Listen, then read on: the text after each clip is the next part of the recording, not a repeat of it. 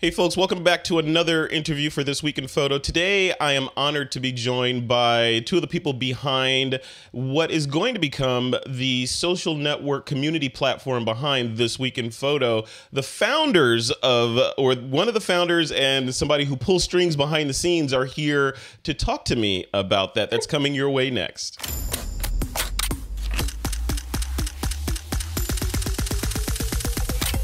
This is TWiP.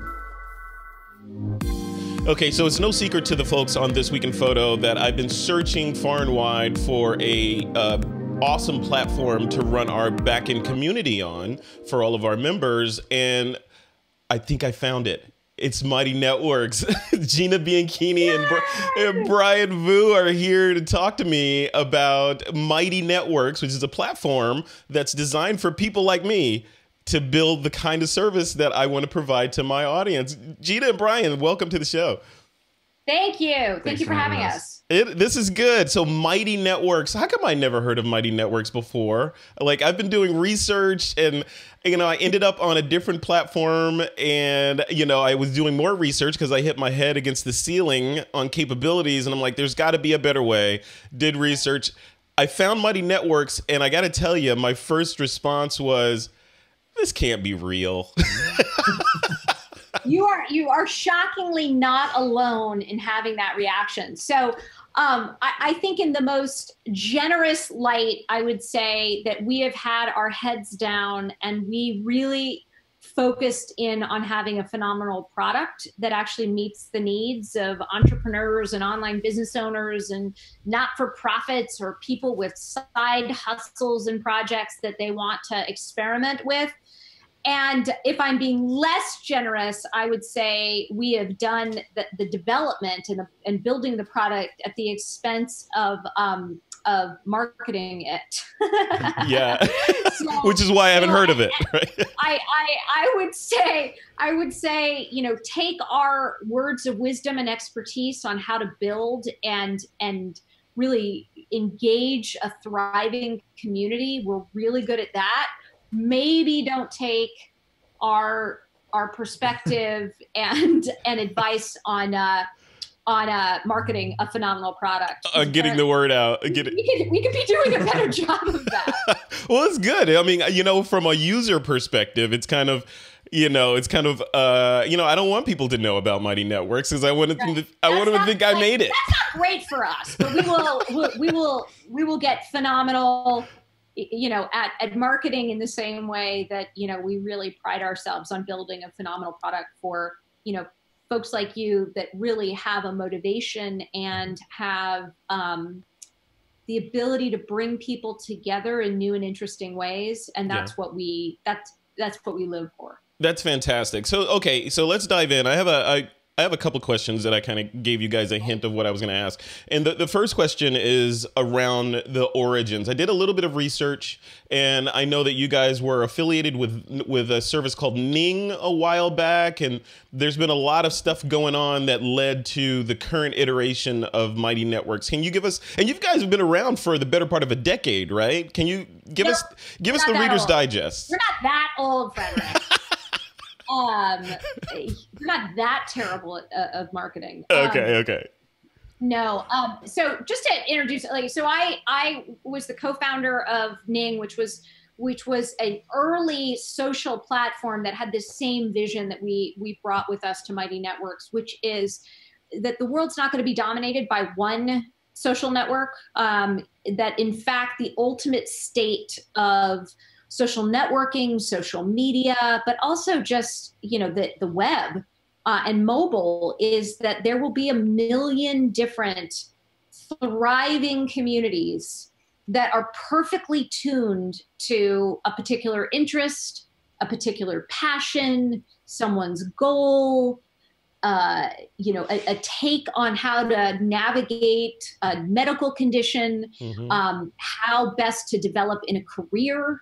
And that by putting out into the world a platform that enables these kinds of communities to be built by and really envisioned by entrepreneurs and online businesses all over the world, that we would have a much cooler, thriving, interesting social world than the one we have today. Absolutely.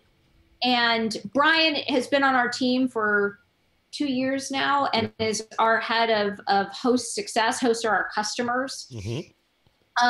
Folks like you, and then members of your network is how we think about it. You know, we are here to unlock 1 million new entrepreneurs and community entrepreneurs and community marketers that are really building incredible new networks with something kind of at their core that is the thing we believe sets Mighty Networks apart, which is that there's something called a network effect. And a network effect essentially means that a product or service gets more valuable the more people who use it. So, for example, the telephone gets more valuable the more people who have telephones. Right. Facebook gets more valuable the more people who are on Facebook. Airbnb gets more valuable the more people that there are hosting folks in their homes or renting out their homes, and those people who are using it to travel and to go to different places that are awesome. We believe that is something that every online business, every aspiring brand that has an online presence should absolutely have. Yeah. Meaning that they bring their customers or their community or their users together in a way that the connections are being made between members. Right. Such that it gets more valuable with every new member who joins. Right. And that's the insight. I'm sorry, I was going to say I 100% agree with that. And the whole idea that with what led me down the yellow brick road to Mighty Networks was it was multiple fold. I was looking for a platform that was easy to manage, that had smart people managing it on the back end, so I wouldn't have to worry about it. And then, as well as it was kind of a confluence of an unfortunate series of events with all this Facebook mistrust and Cambridge Analytica stuff and all that stuff, just kind of put a nasty taste in my mouth. And then the idea of I want to be able to, for certain tiers of usage, to be able to offer a premium service to some members. Then that's where Mighty Networks comes in, for me at least. So tell me a little bit about how you guys, you're obviously you're acutely aware of social media and Facebook and all this stuff. How do you position yourself against, say, a Facebook when people say, well, yeah, that's great, but there's a monthly fee for Mighty when I can just build a Facebook group for free and go on with my life? What do you say to that? Yeah. So I think it's comparing apples to oranges. Yeah. So, the number one thing that we hear, and again, just as context, we have 16,000 active Mighty Networks on our platform today, and that's growing pretty rapidly. 5,000 of those 16,500 hosts or customers are in a community that we call Mighty Hosts. So we are talking in real time to our customers every day. And we're talking to them on the phone and on video chat and in Mighty Hosts. So what I would share is how I react to that and that question is just by sharing what is being shared with us, which is more than just kind of the icky feeling or the creepy feeling that Facebook is certainly putting forth, I would say, based on the manipulation of it. I think the big challenge of Facebook is that it is designed for distraction. So it is designed for you to interact with content context-free and post context-free. So, a view on Facebook counts when you've looked at it for 1.7 seconds. It is almost impossible to provide any kind of context in 1.7 seconds. Right. So on a Facebook group, you are basically working as a host or admin of that group. You are working so much harder than you have to keep people's attention in a way that if you just simply create something off Facebook that has context in it, meaning we are here because together we all are really interested in how to hone our craft of photography. Mm-hmm. We want to make better, more well-informed decisions about our careers, or how we charge, or where we get customers and clients. That actually can only really happen as beautifully and with the level of connection that we all deserve when you have context. And you just can't have context if you're interacting with the groups with which you belong to on Facebook in 1.7 seconds as it's whizzing by your feed next to your aunt's posts about getting a new dog, and your sister on a trip to Sacramento, and whatever latest award your friend's kids got. That's even if you see those posts, right? That's even if you see those. If if Mark Zuckerberg decides that he wants to show you those posts, right? That's exactly right. Right. That's another issue I have, is not knowing who's going to see what when. Right. That's right. And we just think that there's a better model and a different model, which says use Facebook to tease out value, bring people to their own network effect, meaning that it's their community that can get more valuable the more people who join it, and find and offer new ways of facilitating connections and relationships, just like you would if you were running a retreat. And you were doing icebreaker exercises, and you were breaking people up into small groups, and you were, offering questions or polls or prompts or things that bring people closer and really allow for them to truly connect. Oh yeah. All in one place. The other wrinkle of actually, there's two other big challenges with Facebook groups that, again, we're not building mighty networks to be better than Facebook groups. We just have a different approach, a different model. One is that the minute you join a Facebook group, so let's say you as an entrepreneur have worked really hard to bring all your people together. The minute they join your Facebook group, they are being marketed almost relentlessly other Facebook groups that are similar to your Facebook group. Yeah, which is the opposite of what I want.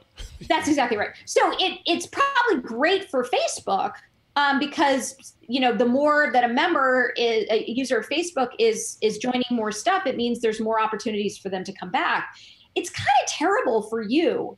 And you've worked really hard to bring those people together. So the idea that they're not helping you in terms of driving deeper engagement, but they're going out of their way to distract your members is really, it just basically says that they don't care about the group admins as much as they say they do. Oh yeah, and I've heard a ton of different horror stories about the.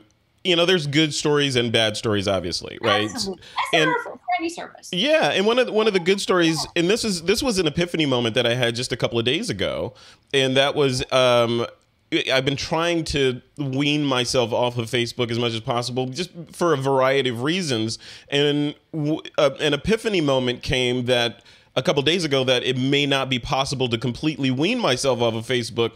A friend of mine got in an accident in Petaluma. He and his wife.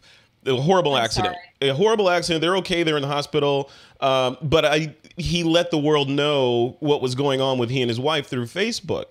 Right. So, and I got the word late because I'm not on Facebook all the time and I don't have alerts on and all that stuff. So that was one of the things that I was like, okay, I got to kind of keep that around, but I can still build a more focused group for my photographers and for the TWiP community. That's exactly right.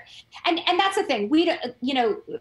We're not looking to get people off Facebook. We're looking to help you use Facebook for those purposes and not to try to also do your business and also do your community and also, try to run 85 other things that Facebook would like you to do. Is it ultimately the best solution for you as an entrepreneur? Probably not. Yeah. The last thing I would say about Facebook groups that I think is a unique use case, but it's and I don't know if this is something you're running into as well, Frederick, but this whole notion that if you create a successful Facebook group, not only is Facebook going to market other Facebook groups to your Facebook group, your users, But then the challenge is that as members want to, for example, meet up with other people who are local to them, they have to actually set up a separate Facebook group.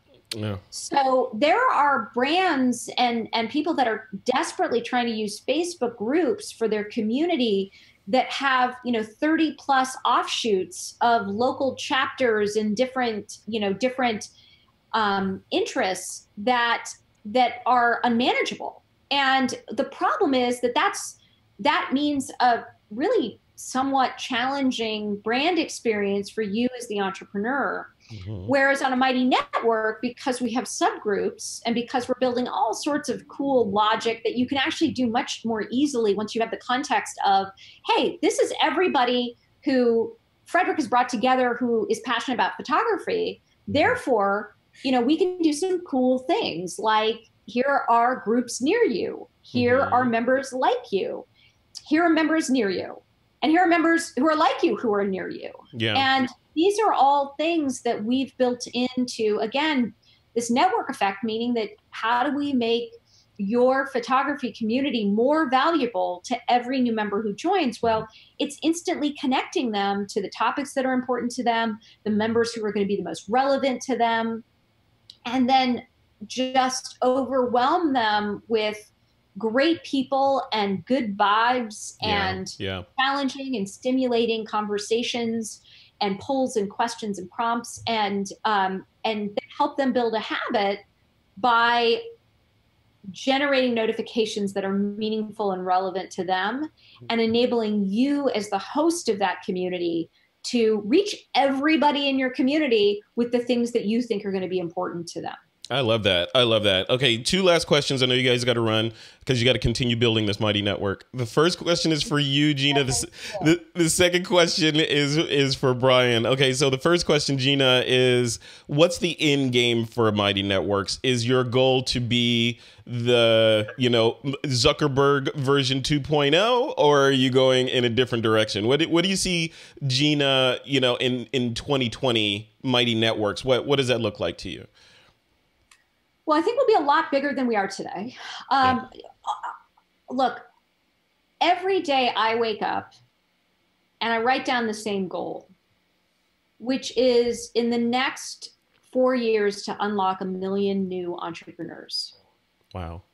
1 million new people who can make amazing online network effect driven products and services, generate revenue from them so they can continue to invest in their communities, both in person and virtually online, and to be wherever they want, to support their families, and to create new and amazing experiences that bring each of us closer together to the things that make us who we are. Yeah. And so from my perspective, that is what's important to me. And, we can measure success. How do we do today in unlocking 1 million new entrepreneurs who, and really we think about them as community entrepreneurs and community brands that, are we making people successful? And that's really our motivation. Is the network effect that's going to drive that growth? Members, like for example, with the TWiP community, is it members within my community saying, hey, this is fantastic, I want to start my own Mighty Network, and then you just sort of start, building branches off of the networks within there? Is that the kind of the underlying Absolutely. DNA? Okay. Absolutely. And hopefully, from our perspective, the more things that we add, whether that's some new features we have coming out that hopefully Brian will touch on. But it from our perspective, that's exactly right. It's also, word of mouth and the viral growth that comes from you inviting members in and them knowing that there is more possible with social networks and social media than a centrally controlled and centrally, designed overlord. Yeah. Love it. Love it. Brian, What about features? I got to put you on the hot seat, man. So what are new features? I have a list, and you and I have talked offline about different features that I want. But what's coming next and when for Mighty Networks? What's the next iteration? So in a couple of weeks, we're going to be releasing our new navigation, which should streamline everything. You can find everything really neatly on the left-hand side of the navigation. We're also releasing courses, so you can build your own course with different sections and lessons. And then if you wanted to teach your members about photography or different types of photography, you'll be able to do that. And then immediately after that, we're going to give you, the host, the ability to charge for these courses or these premium groups, so you can make more revenue as an entrepreneur. So that's a couple of things that we're. That is fantastic. I'll add one future feature, to that list, which is that by the end of the year, we are also really focused on making location a first order feature. And what that means to us is that imagine that your members open, your community app, and they not only immediately see who's near them, but they can message those people. They can organize events with those people. They can, be automatically added to that local group. So all of the things that are kind of a mess and manual today, we want to make all of that seamless, because we have the location and we have, the interests and we have the categories. So how do we just get people in the right place without you having to do anything as the host, and they don't have to do anything because they're brand new?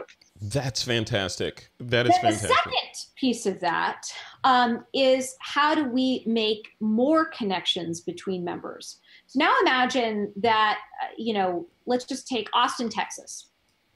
Imagine that the most active member in your photography community in Austin, Texas, gets a notification that says, "Congratulations, Brian. Did you know that you are the most active, leader in Austin, Texas? Did you know that there are 50 other members of this photography community in Austin, Texas today? Would you like to host a meetup? Yes, no. Yes, great. Here are 3 locations with capacity for 50 people." And again, we're just pulling that in from Foursquare or Yelp. And Brian then it's like, which one would you like? You pick one. Great. How about 2 weeks from now on a Thursday night at 6 o'clock? Yes, no, or change the date. Click send. The software takes care of everything else. That's beautiful. Because we can send out the invitations. We can manage the RSVPs. We can use notifications to make Brian feel really comfortable that people are going to show up, and make everybody else who's going to show up comfortable that other people are going to show up, and automate this all in the same way, so that today what is an entirely manual effort is automated and made easier through software. This is brilliant. These so this is the things that we're excited about. This is brilliant because what I'm hearing, and correct me if I'm off base here, but what I'm hearing is I'm going to be able to, at least for my niche, right? I'm going to be able to build something that's akin to a really powerful group of people that are kind of in a seminar, kind of motivational seminar type experience with the charts and all that stuff. And then the second level of it is a meetup type experience, like meetup.com but with it folded into my already vibrant community, and then a Facebook kind of wrapping it all together, but without the overhead of the Facebook algorithm doing the traffic cop on my members. Is that fair? Oh, plus Teachable for online courses and that sort of thing. Is that fair? Yeah, absolutely. And it feels mind-boggling because these have all been separate services for so long. Yeah. But at their core, when you start with a network effect, everything actually makes a lot more sense. Yeah, no, fantastic. All right, I'm gonna let you guys go because I know you're running late. Thank you guys so much for taking the time. I really appreciate it. No, thank you. You guys have been fantastic. MightyNetworks.com, right? That's where people should go to go. MightyNetworks.com. Yep. Or TWiPPro.com, which will take you to my Mighty Network. Even better. All right, thank you. All right, thanks, guys. Bye. All right, have a good one. Take care.